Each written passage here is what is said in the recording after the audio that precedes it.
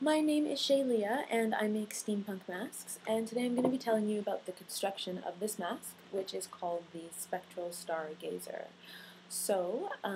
This mask is complex.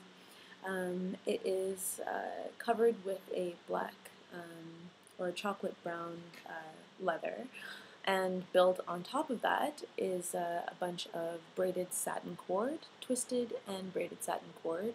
Makes up all along the circumference of the mask, the cheeks, underneath.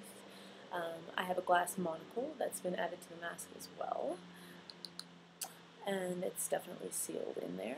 And I also have a flexible metal arm that can be removed from the mask, and it also has a little clasp that holds a freestanding glass lens.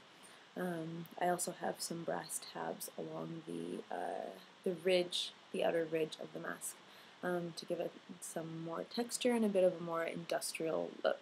So, if you want to find out more about the character profile of this mask, who is behind it, not me, but who is built into the mask, check out my website, and if you want to buy it, check out my website.